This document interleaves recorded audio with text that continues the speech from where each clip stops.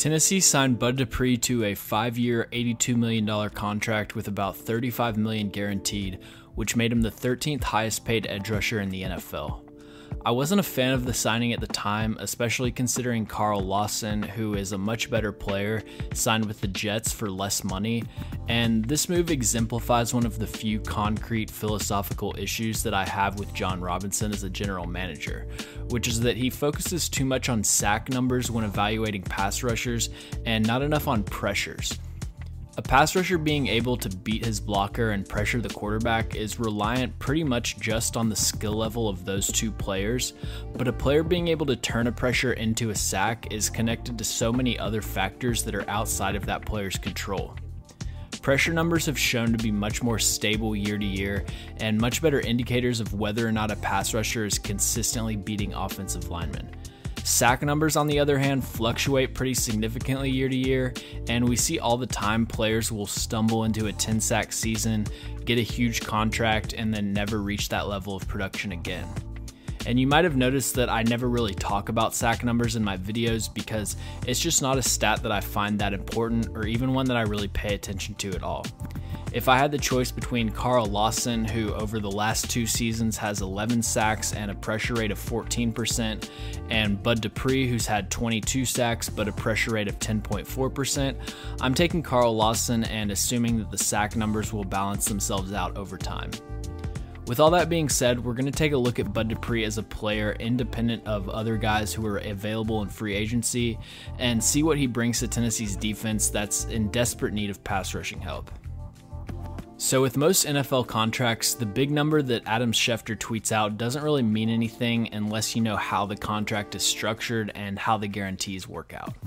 Bud Dupree's contract has a potential out after the 2022 season where he can be cut with only $9 million in dead cap, so if he ends up being terrible, it's not going to be a contract that you can't get rid of or anything. I actually think Bud Dupree has a chance to be good, but I would be surprised if he ends up being worth $20 million a year.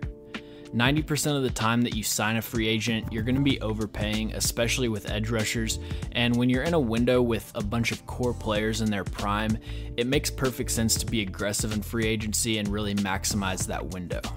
The good news with Bud Dupree is that he won't have to do much to be an upgrade to what Tennessee had opposite of Harold Landry last year.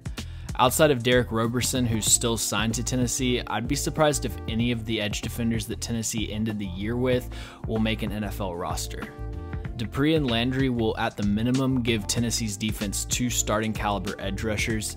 Neither of them are true number 1s, but they're both solid number 2s with an outside chance of some further development. Statistically, Landry and Dupree are pretty similar caliber players. Landry's a little better as a run defender, and Dupree's a little better as a pass rusher. As an athlete, Bud Dupree has a pretty uncommon blend of high-end and low-end traits. His arms are extremely short, which, as I've talked about many times, isn't ideal for a pass rusher, but his elite explosiveness translates into a quick first step and powerful hand pop, which prevents his lack of length from holding him back too much. The first place this explosiveness shows up is in pass rushing, where having a fast initial step can help you gain a positional advantage over the tackle if you can get to your spot before he gets into his pass set. There are 3 main types of pass sets that offensive linemen use depending on the situation. A jump set is a single kick set where the goal is to make contact with the defender as early as possible. Jump sets are mainly used on play action and 3-step drops where the quarterback's getting rid of the ball quickly, and they're best used when the defender is lined up close to the offensive lineman. The second type of pass set is the vertical set, where instead of immediately engaging, the tackle drops back at a 90-degree angle to the line of scrimmage and tries to widen the angle that the edge rusher has to take. The third type of set is the 45-degree set, which is sort of the middle ground between the other two. This is sometimes called a lateral set because the lineman is moving laterally at a 45-degree angle. The play call and the alignment of the defender can dictate what pass set an offensive lineman uses, but they're also accounting for the strengths and weaknesses of themselves and their blocking assignment. A tackle who's matched up against a pure speed rusher like Yannick Ngakoue is mainly going to be worried about losing the edge, so they'll probably use more vertical sets, but against someone like Zadarius Smith who has a lot of power but is a bit of a slow starter, they'd probably use more lateral sets and jump sets to protect their inside. This is why versatility is such an important but underrated aspect of being a good edge rusher in the NFL. A lot of speed rushers that were able to just run around slower offensive tackles at the college level are much less effective in the NFL because tackles can just vertical set them to death. But Bud Dupree's explosiveness gives him a legitimate blend of power and speed, which means tackles can't just cheat in one direction. On this play, Dupree is lined up as a wide 9 and left tackle Jedrick Wills uses a 45-degree set. The width of Bud Dupree's alignment means it's unlikely Wills would be using a jump set, which would put him off balance and vulnerable to the inside. The 45-degree set involves 2 kicks or 4 steps at a 45-degree angle, and ideally the tackle would fully get into his set before engaging the pass rusher. Dupree's able to get upfield quickly enough though that Wills has to widen his angle in the second half of his set, so at the time Dupree makes contact, Wills is off balance and surrenders the edge. Right here, Cam Robinson's going to use a vertical set, which starts with a step directly backwards, and he's basically trying to carry a speed rush downfield and prevent Dupree from flattening and getting to the quarterback. Vertical sets create a deeper pocket which protects against speed rushers, but they also make the pocket more narrow, so it can be easier to collapse the pocket with a power rush. On this play, Dupree wins with power instead of speed, but his explosiveness is still what helps him generate that power. Cam Robinson's footwork here is pretty clean. He has the length advantage to make first contact, and his feet are square with Dupree when he does this, but Dupree's first step and hand pop are explosive enough to still win the rep. His ability to win as a pass rusher in every possible way is the main source of any optimism I have for him. If you're only threatening in one aspect of your game, NFL players will usually be able to shut you down, and I think this is a big reason Harold Landry hasn't been able to take the next step as a pass rusher. If you go back and watch the Cleveland game, for example, Jedrick Wills just used vertical sets all game, and Landry couldn't do anything because he hasn't developed the ability to convert speed to power. Even though Bud Dupree has flaws as a pass rusher, which we'll discuss later, he's at least able to attack in multiple ways, so tackles can't just be on autopilot all game. Dupree's explosiveness is also valuable in run defense, whether he's the force player setting the edge or a backside defender getting into the backfield, and you again see how this explosiveness can manifest itself as speed or power. Taking a look at Pittsburgh's Week 7 matchup against Tennessee, the Titans are in 12 personnel running a concept called counter tray to the left side. Counter tray gets its name from the tight end tackle combo on the front side, which is called a tray block, and counter means that the running back takes an initial false step to freeze the defense. In counter tray, the backside guard pulls to the Sam linebacker, which is Bud Dupree, and the H-back pulls and acts as a lead blocker. There's a lot of moving pieces here as it is, but Tennessee also sends A.J. Brown on a jet motion to add even more window dressing to the play. This play is attacking Bud Dupree's gap, and if he were to get sealed off, there's a good chance Henry would have a big play. The purpose of the jet motion here is to widen Bud Dupree out so that when Nate Davis gets there, he can make a bigger gap, but Dupree just explodes back into the play and flattens him as he's pulling. As a force defender, it's important to have a strong anchor and good length, and Bud Dupree doesn't really have either of those, but if you've picked up on the theme here, he makes up for it with other traits. Anchor is important when setting the edge because you need to be able to hold your ground and funnel the ball carrier back inside. Dupree does occasionally get moved off of his spot, but he has the acceleration to regain the ground that he lost when it's time to make the tackle. Length is important because it gives you more control and makes it easier to keep outside leverage, and even though Dupree doesn't have the length, he's so accurate and violent when he engages that a lot of times he's able to stop the blocker's momentum.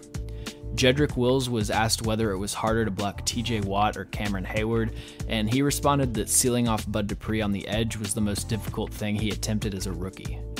Dupree led all edge defenders in points saved per play when an offensive lineman pulled in his direction.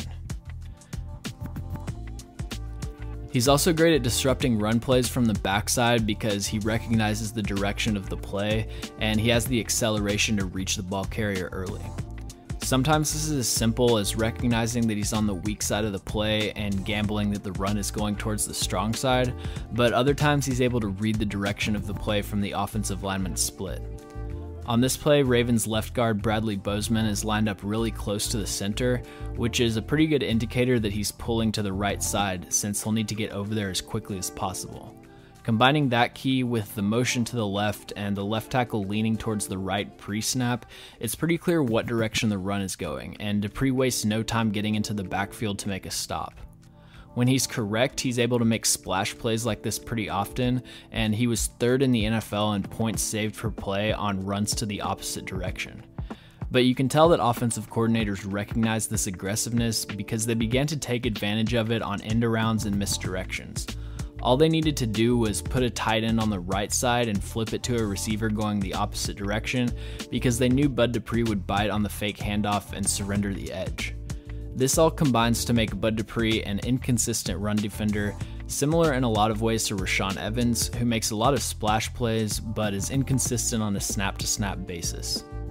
But the reason that Bud Dupree got such a big contract is because of his ability as a pass rusher, and I've already talked about how he's a good fit stylistically for today's NFL, but I want to go over some of the technical ways that he wins and loses. One of the central battles of most speed rushes involves defeating the outside arm because as a pass rusher, that's the main thing that stands between you and the quarterback, and when you have a length disadvantage, it can be difficult to win on that front. This play against Philadelphia is what Bud Dupree is trying to do pretty much every time he does a speed rush. He splits the tackle in half with the inside hand, clubs the outside hand, and then bends to the quarterback. But he isn't able to cleanly win in all three phases like this very often. A lot of times he doesn't have the length to make first contact with his inside arm, or he can't really give an effective club with his outside arm. He's most successful at his speed rush when he's able to integrate variations and combo moves into his attack plan. The first variation is to start out with a bull rush to sort of contract the tackle's wingspan and make the outside arm easier to get around. This is an effective combo because when the tackle's trying to stop the bull rush, he's going to bring his hands inside more, and that gives Dupree easier access.